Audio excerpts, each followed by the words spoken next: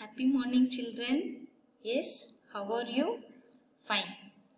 Yes, fine. Had your breakfast? Yes, very good. So, shall we move to our class? Yes. In the last class, I said you one thing, right? What is that? About one festival. What is the festival? What is that? Yes, good. Tree festival, right? So, what is that? One Mahotsav. Have you anyone planted a tree? If yes, very good, keep it up. If not, do it today itself. Just, if it is available, do it, okay?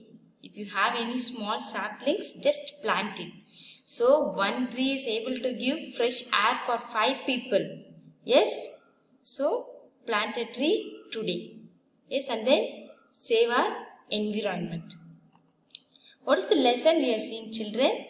Yes, it is there in front of you in bold letters. What is that? Fiber to fabric. Yes, shall we move into the class? Yeah. So, what is that content? We have seen about introduction, fibers, wool, and these are all the topic which we are going to discuss today. So, they are silk. We have seen about life cycle of silkworm is after that silk is reared, what we are going to do that with that silk, the processing that we are going to discuss today, and also the diseases caused due to wool and sericulture industries. Then we have a recap of the whole content. Yes. So now are you ready for the recap and ready to answer my questions? Yes. So, first, what is mean by fiber? Tell me fast. What is mean by fiber? Yes, fiber are nothing but they are thin strands thread-like structure. Yes, which we obtain from where? Plant and animal sources. Yes, and there are artificial, that is synthetic fibers are also there. Yes, first what is that? Fiber, yarn and then fabric. We have these three, right? Yes. First, how many types of fibers are there? What are the types of fibers? They are natural and then synthetic.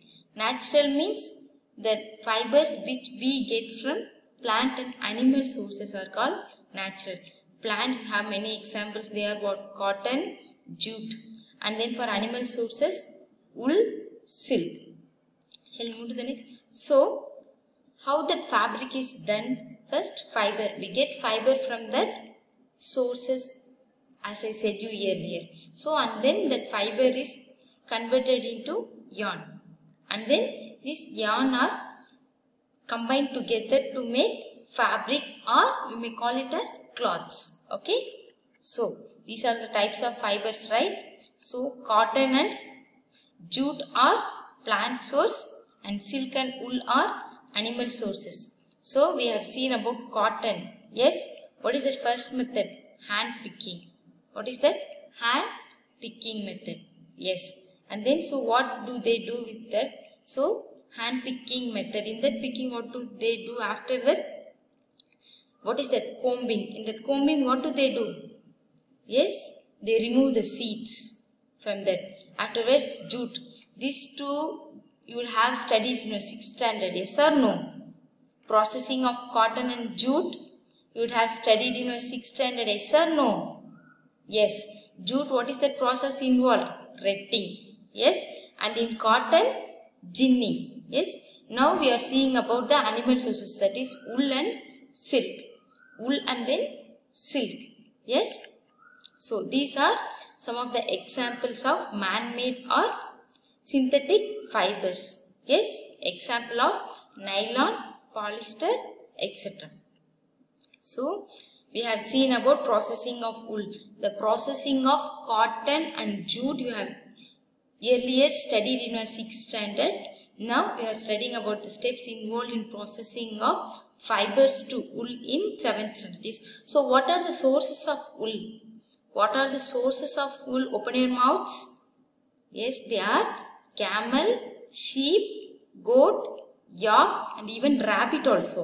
Okay. So, what is the first step? Yes, shearing. That is the removing the outer surface and then scouring, nothing but washing, and then sorting, separation, and then burst, separation, and then dyeing. Last one is spinning, rolling that yarn into thread, rolling that cotton into thread. Okay. Next, what we have seen yesterday, an important topic. What is that? Life cycle of silkworm. This we have studied in the last class, right? Yes. What does they do? This male and female, they combine together, and the female silk moth lays eggs. Who lays eggs? Yes, female. So they lay hundreds of eggs at a time. So after the eggs are hatched, what comes out of it? So the caterpillar. So the caterpillar comes out of that eggs. So after coming out, what do? They start eating and eating and eating. Yes. After the eating process is over, the caterpillar grows into 4 times bigger than. Yes. If it was small. This is the first stage when the caterpillar comes out. After it had completed the process of eating, what does it eat? Mulberry leaves. Yes. So its size has been increased 4 times. Then what does this caterpillar do? It secretes out the silk fibers, which is rich in what? The silk is rich in protein. Yes, it is rich in protein content. So it spins around itself. It spins around itself. And that caterpillar turns into pupa. So it turns into pupa. So the outer covering is called as cocoon. Inside that cocoon, what is there? That pupa changes inside. That cocoon changes into pupa. So we used to take that cocoon for preparation of silk. After that, what happens? That pupa converts into an moth. So it again grows into an adult moth, and then it again lays eggs. Yes, this is the process which is involved. Yes or no? What is that first stage? Egg is the first stage. Second stage is larva stage. Third stage is pupa. And then the fourth stage is the adult. Again it lays eggs. Again larva, pupa, adult. What is this? Cyclic process. Yes, there is no end. It keeps on going continuously. If one of this is not available, what happens to this? The total system gets spoiled. So there will be no caterpillar or no silkworms or no silk thread. So it has to keep on going continuously. Have you seen that cycle wheels rotating? Yes, like the same process. So it is named as life cycle of silkworm. I hope up to this you are clear, right? Yes.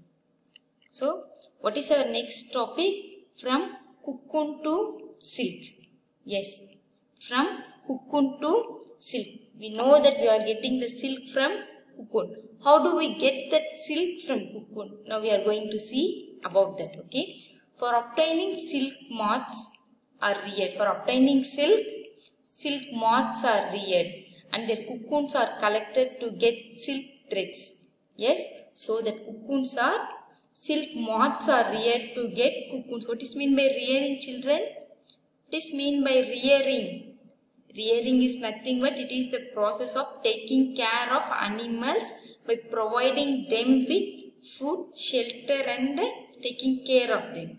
Okay. So silkworms are reared for getting cocoon. So cocoons are collected to get silk threads. From that silk threads we are able to get what? Silk. So see here, what is this first picture represent? These are all, what is? These are all cocoons. Yes. What is this called as? Cocoons. See, you are able to write, see here, right? Small filament like structure. It is called as silk threads. Yes. See. So we are able to get silk thread from that cocoon. We are able to get at which stage? At that cocoon. From the cocoon we are able to get that silk. How do we get that? So that process is, we are going to study as rearing of silkworm. We are able to get that from cocoon. Silk we are getting from cocoon. Okay. So now we are going to see how these silkworms are reared. How these silkworms are reared. Okay. As I said you already, who lays eggs here? Who lays eggs? A female silk moth lays hundreds of eggs at a time. Okay. So the female silk moth lays eggs. So these eggs are stored on strips of cloth or paper. So what do? They collect all these eggs and they sold it to the silkworm farmers, that is, who grow silkworms. They collect all these eggs, the eggs which is laid by the silk moth, and then they sold it, that means sell it to the silkworm farmers. Silkworm farmers are nothing but who grows silkworms, who take care of that silkworm. Okay. See here, you are able to see a female silk moth here, right? See how many eggs it laid. So this female silkworm, what does it do? It lays eggs. So tell me an answer. Silkworm are also called as. Silkworm are also called as. What is that one more name of the silkworm? Yes. Excellent. It is caterpillars. Yes, it is also called as caterpillars. Fine. So the eggs are warmed to a suitable. What do you mean by warm? Feeling warm. What do you mean by that word warm? Yes, somewhat heat, not very cool, giving some heat to the body. Have you seen that eggs hatching? It used to sit on that laid eggs. Yes or no? That hen used to sit on that laid eggs to give it suitable temperature for hatching. Hatching is nothing but that the young ones comes out of that eggs. So the eggs are, but here the caterpillars, that the silkworm are not able to sit on the red. Hen is able to do that. So the person who take care of the silkworm, they provide these eggs with suitable temperature. They provide these eggs with suitable temperature for the larva to hatch out from the eggs. So this is done. When this process usually done means when the mulberry trees bear a fresh crop of leaves. As I said you already, what is the food for that silkworm? That is the caterpillars. What is the food for them? Mulberry leaves. So their favorite food is mulberry leaves. So this process is done when the mulberry trees bears fresh leaves. Okay. So see here. This image represents this mulberry tree. What is the tree? Mulberry tree. And then what is this? Mulberry leaf. Mulberry tree and then mulberry leaf. Okay. So on these leaves only that caterpillars used to keep on eat. Then, so the larvae are kept in a clean bamboo trays along with freshly chopped mulberry leaves. What is the first step?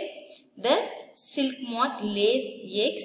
These eggs are sold to the silkworm farmers. So these farmers provide them with suitable temperature and helps in the hatching of larvae. So that larvae comes out. So after that what happens? These larvae are kept in a clean bamboo trays. Yes, bamboo trays along with freshly chopped mulberry leaves. These caterpillars, they used to put inside these larvae, they put inside that bamboo trays along with the mulberry leaves. Okay. So these caterpillars start to eat. It keeps on eating for 25 to 30 days. So these caterpillar keeps on non-stop eating for 25 to 30 days and they grows. As I said you right, in that life cycle of silkworm, they grow 4 times larger. How many times? They grow 4 times larger than the first stage. So their final stage is 4 times larger than the first stage. So after the 25 to 30 days, they stop eating.